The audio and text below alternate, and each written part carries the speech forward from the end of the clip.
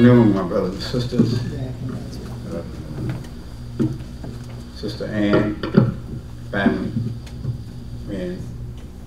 May we find comfort in the Word of God. Psalms 90.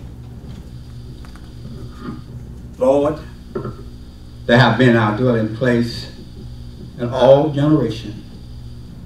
Before the mountains were brought forth, forever thou art formed the earth and the world.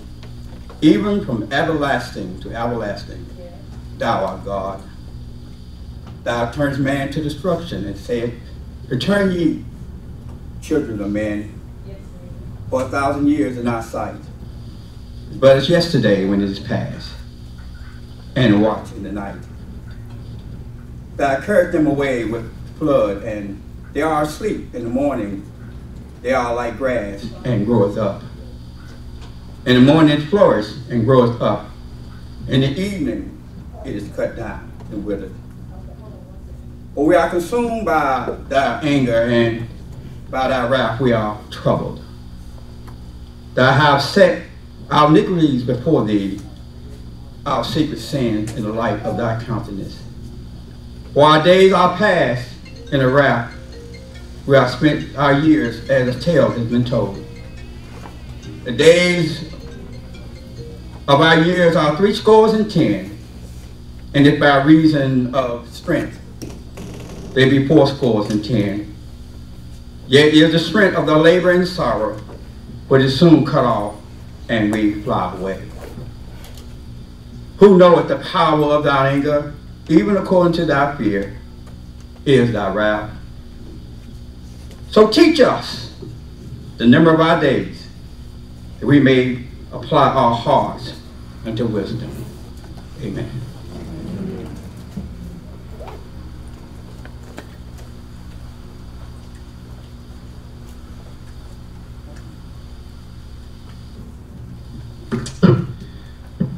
I will now read the New Testament scripture found in 1 Corinthians 15, starting at verse 51. Behold, I tell you a mystery. We shall not all sleep, but we shall be changed. In a moment, in a twinkling of an eye, at the last trumpet, for the trumpet will sound, and the dead will be raised incorruptible, and we shall be changed.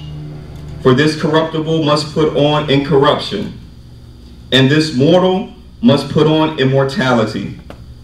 So when this corruptible has put on incorruption, and this mortal has put on immortality, then shall be brought to pass the saying that is written, death is swallowed up in victory.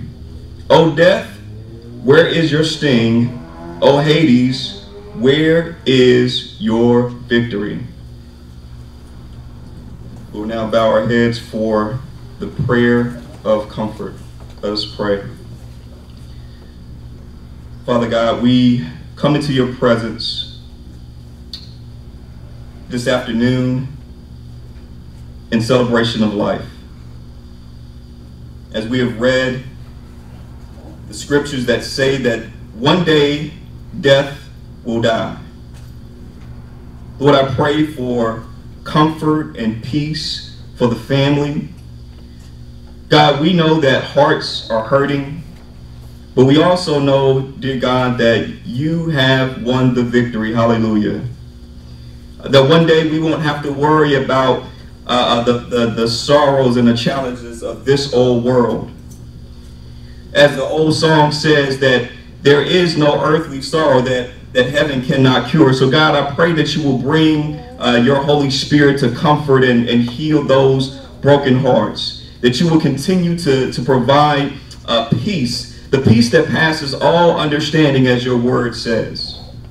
God, as we celebrate today, I pray that you will bring just a light moment that allows us to lift our eyes past this earthly trial and look forward to the glory of your kingdom, where one day we will all stand with you, hallelujah, on the sea of glass, and praise you for what you've done here.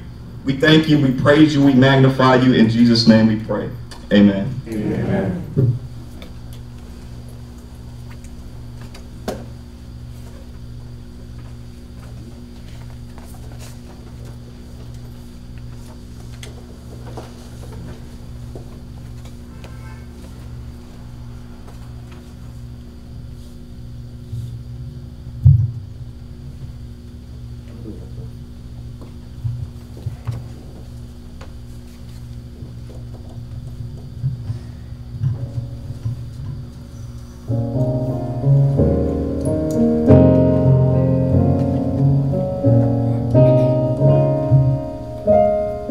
Is it okay if I take my mask off, family?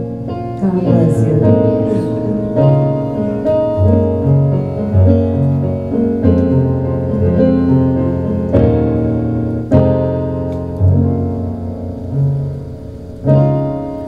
Never would have made it. Never could have made it without you. I would have lost it all. But now I see how you were there for me, and I can't say I never would have made it.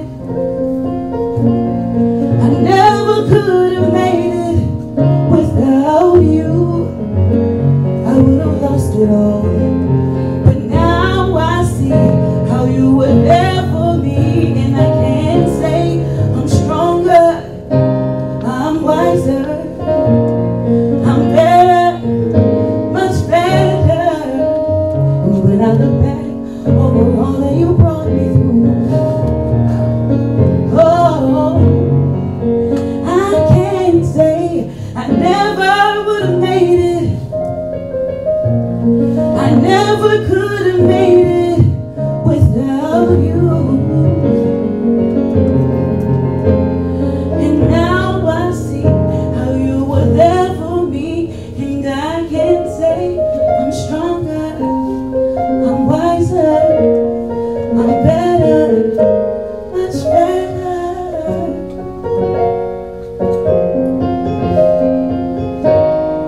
Oh, and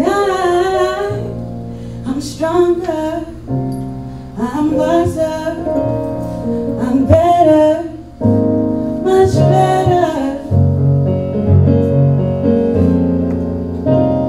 And now I see how you were there for me. I never would have made it. I never could have made it without you.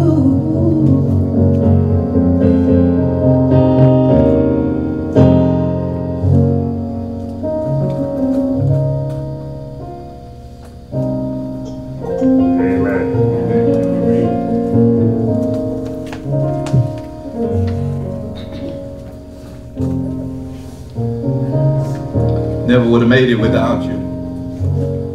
Sometimes we say that about our mates, but certainly we say that about God. That even in this time, God will see us through, and we thank God for that.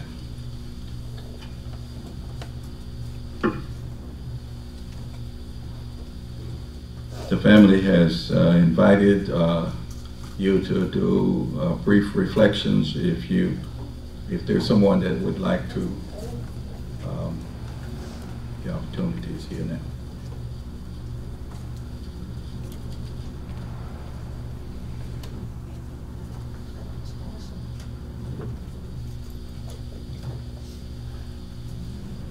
There's, you know,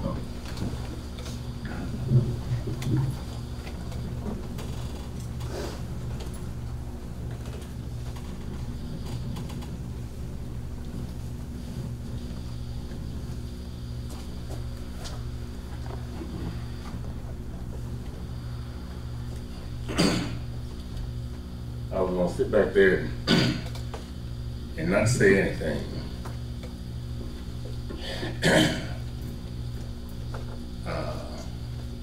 See, I don't know the kids.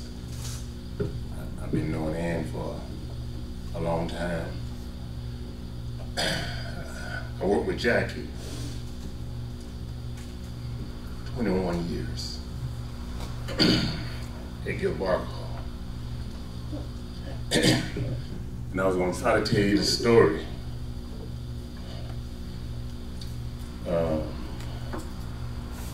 I think I was 20 years old, started working at Gilbarco.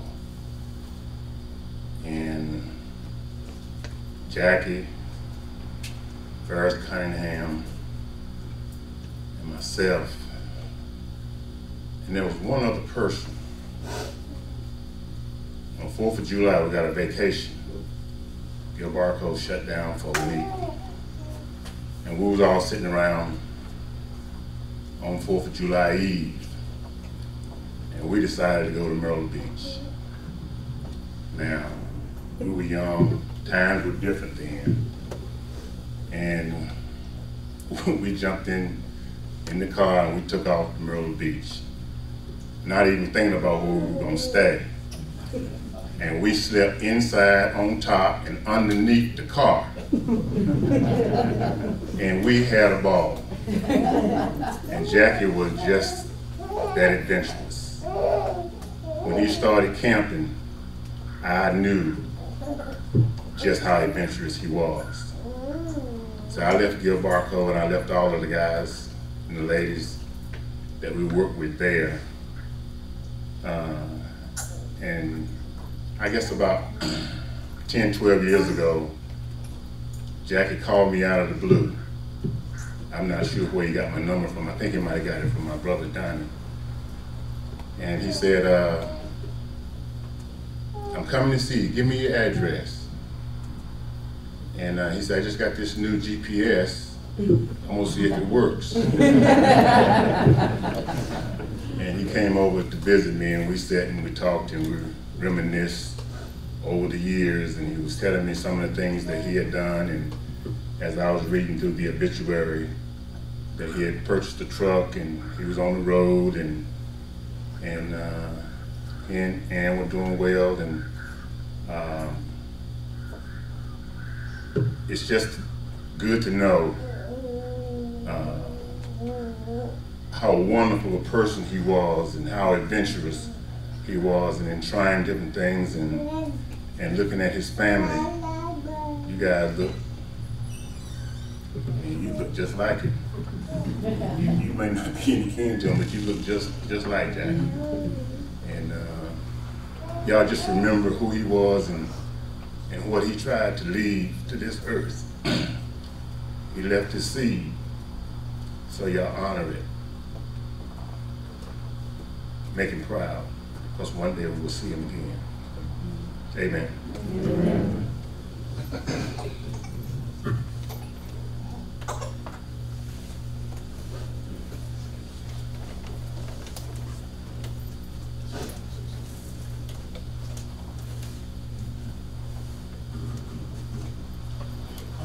I'm not one to say a whole lot of words, but Jackie and Ann were real close, just like family. Jackie was one of the guys that didn't talk the talk, he walked the walk. Anytime I came over to Ann's house, I was just one of the game, you know, and I just want you to know that y'all is in my prayers, and Jackie is not gone. He's still alive. Thank you.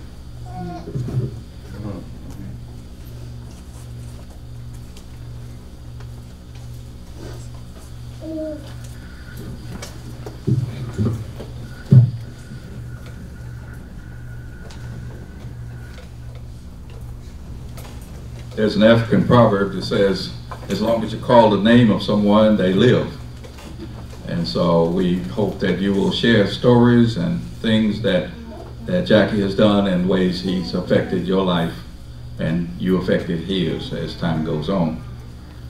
I know that there are a number of folks here who were connected to him, some connected from Gil Barco, others connected from trucking, but those folks who were connected to him from trucking in one way or another, will you just raise your hand? Yes, family wanted to know you here. And bless you, thank you for sharing today with them.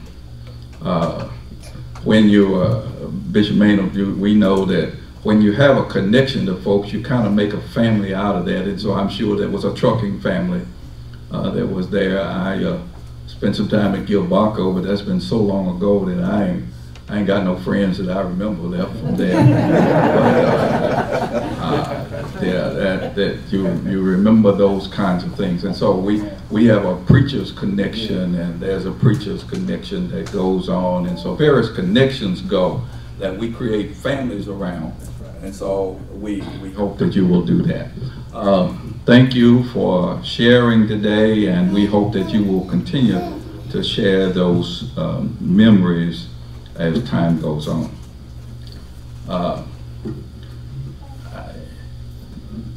People who know me know that I'm a kind of a non-traditional preacher, and sometimes I say I'm not sure why they put the obituary read silently on the program, because anybody that gets obituaries already read it.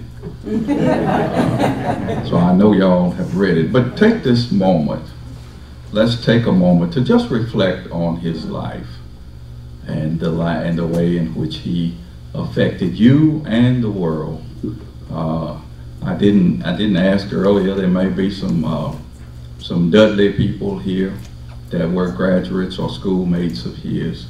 But whatever your connection, we thank you. On behalf of the family, they thank you for all of your prayers, your visits, your calls, and particularly your presence here today. And there is a Facebook going on that there might be those out in wherever that are sharing this. And so we hope that you will share that moment. And so just take a moment as we have a little soft music to reflect on the obituary and his life with you.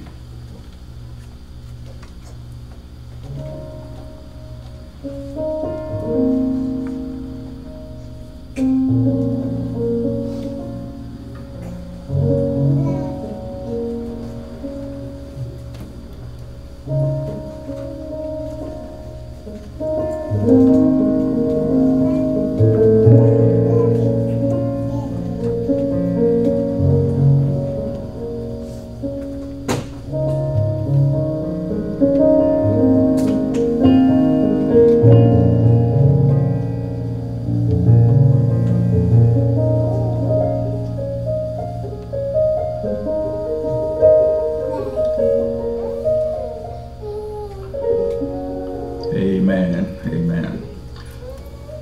Let's have another selection, and we will proceed from there.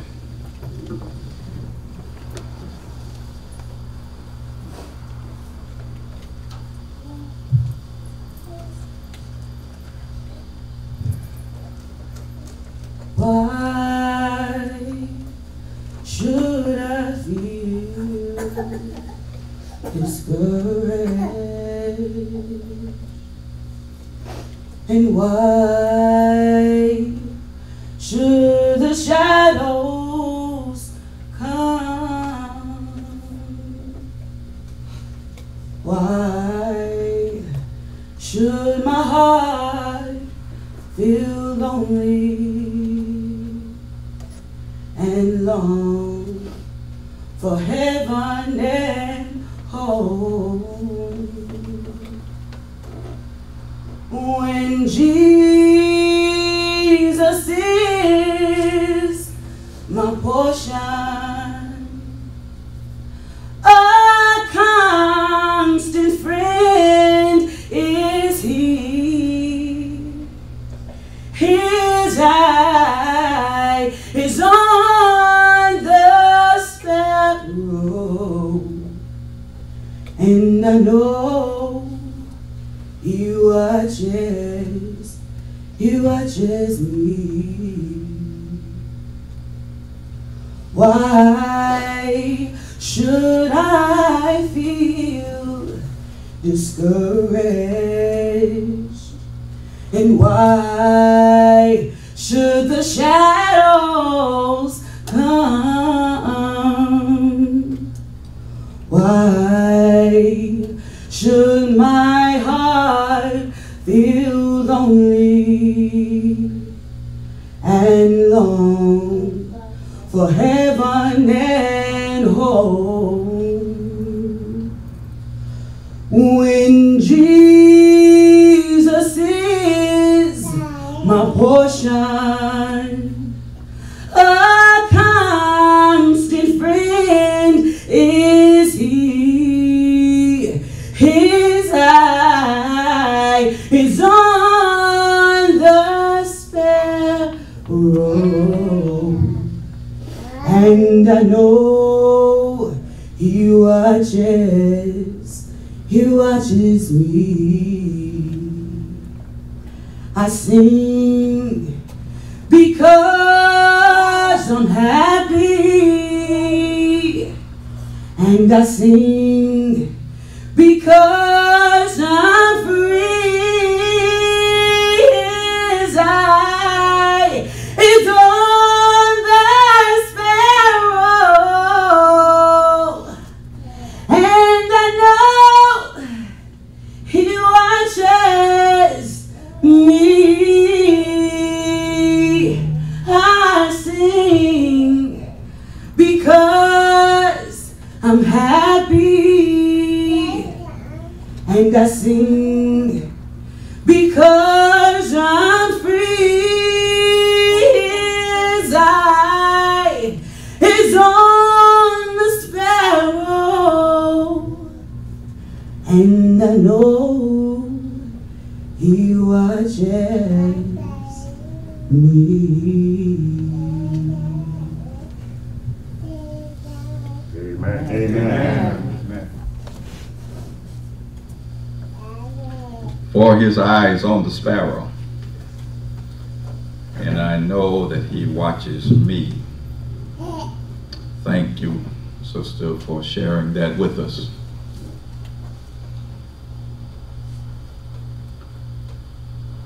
You know, it's interesting when it comes to eulogies. A lot of folk want a person who knows them well to do a eulogy, but the fact is, even if they know you real well, you don't want them to tell everything they know. I heard a preacher say one time, I thank God for some of the things that won't be on my obituary.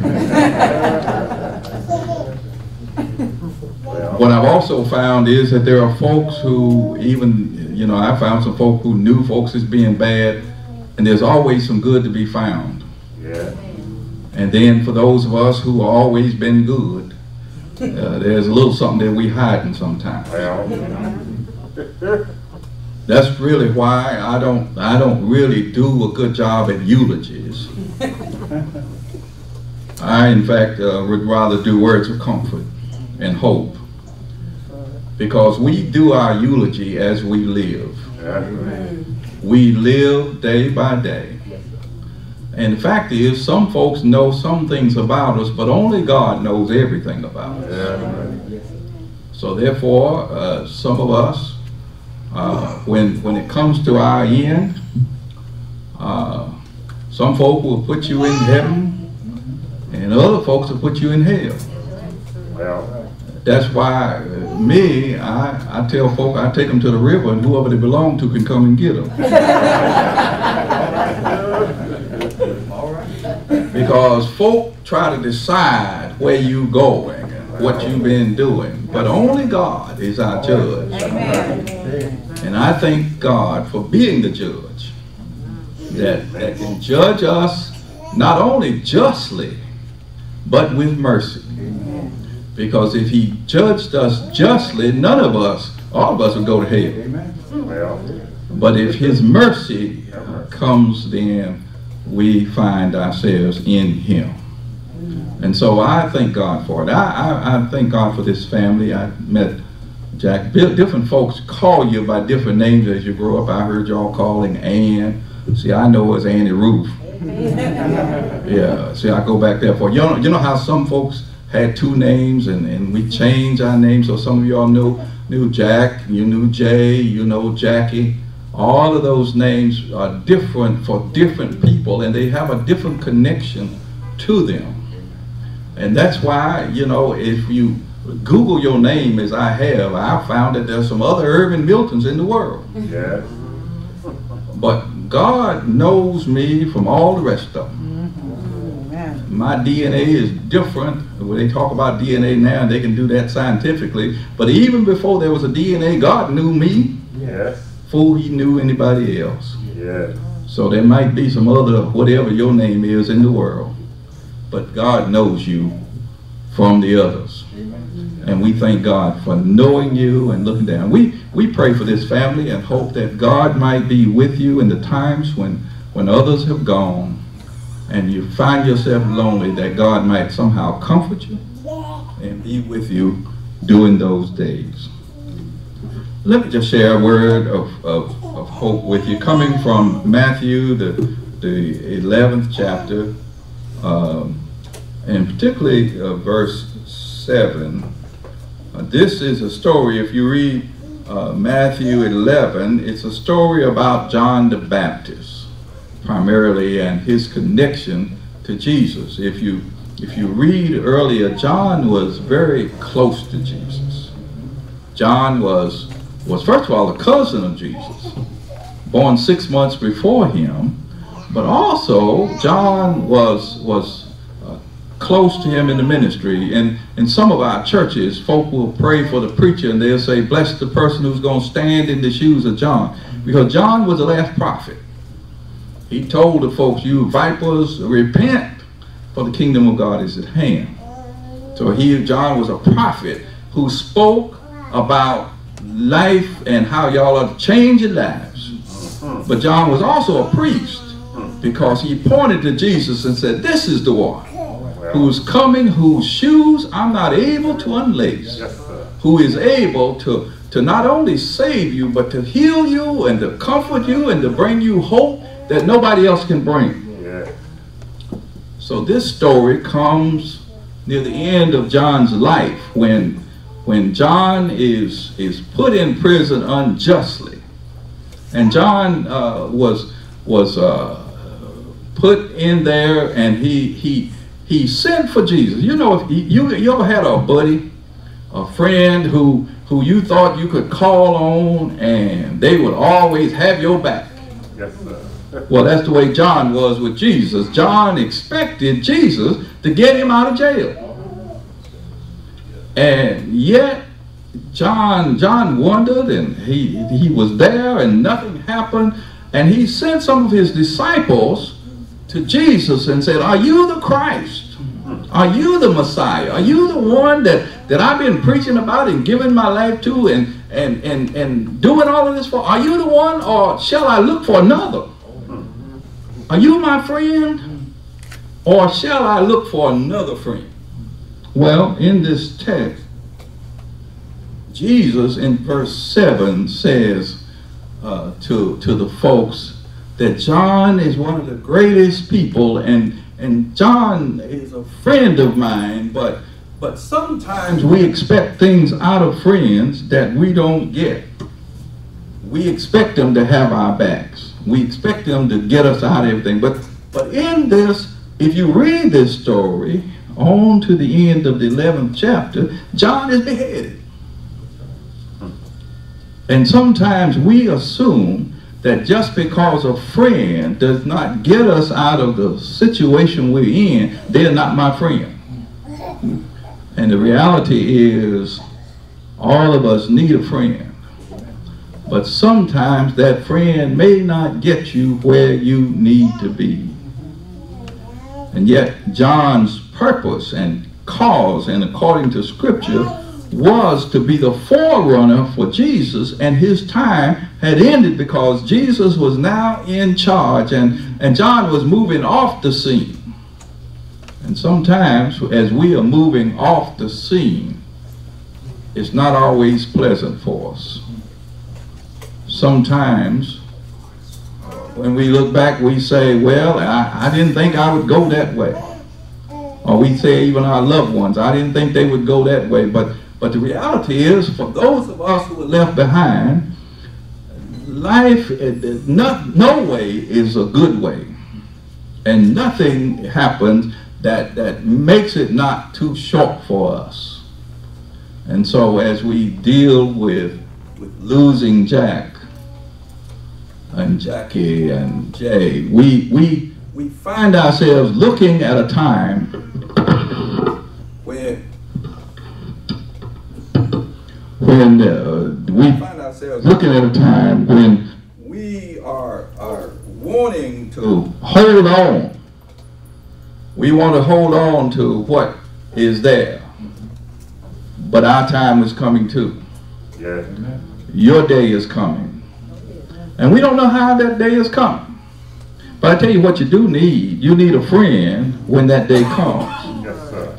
You need somebody who can be there with you, even in the nights, the days when time comes. A hymn writer put it this way: what a friend we have in Jesus. All our sins and griefs to bear, what a privilege it is to carry everything to God in prayer. And so we hold on to that friend in Jesus. I'm saying to you, hold on to each other as friends. Yes, sir. But know that the time will come when friends on earth will let you down. But we have a friend who will take care of us always. May God bless you is my prayer, and may he ever keep you strong in him.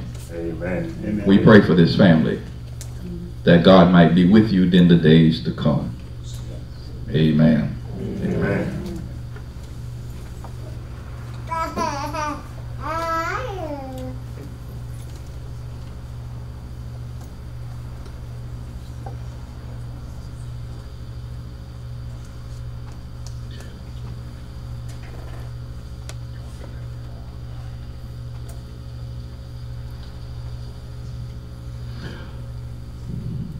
We come now to a time of committal of the remains of our brother.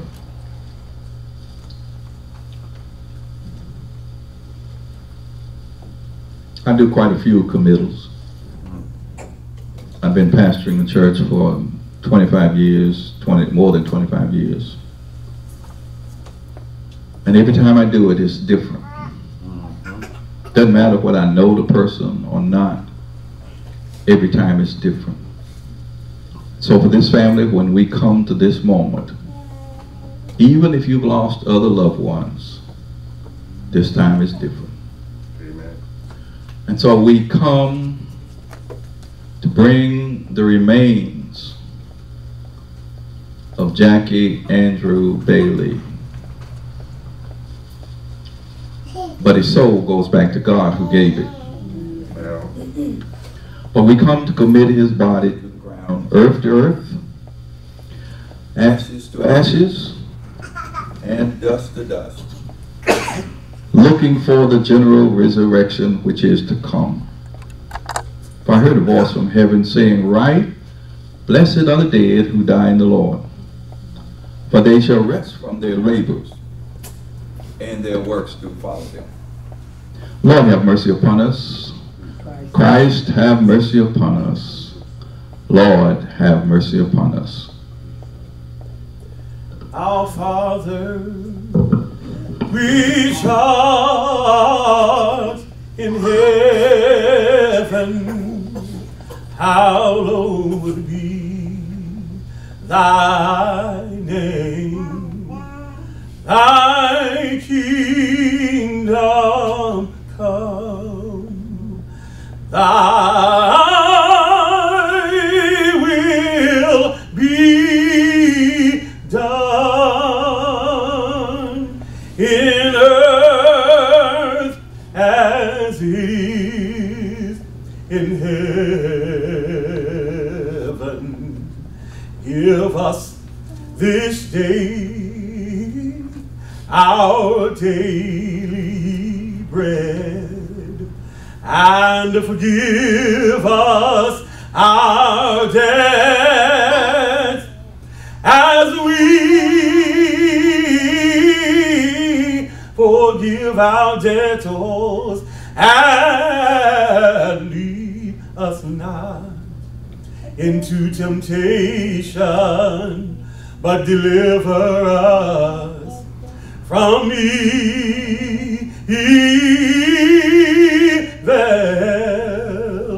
For thine is the kingdom and the power and the glory forever.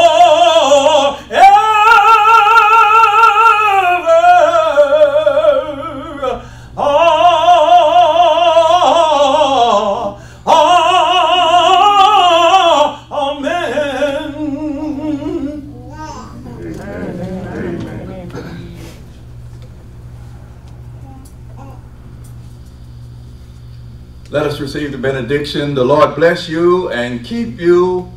The Lord make his face to shine upon you and give you peace both now and forever. Let us all say together, amen. Amen. Amen. On behalf of Community Funeral Service, we would like to thank the family for allowing us to serve you at this time. We thank you, Pastor Milton, for your service and eulogy on today. At this time, this concludes the service. For our dear brother, we'd ask that the family would stand at this time.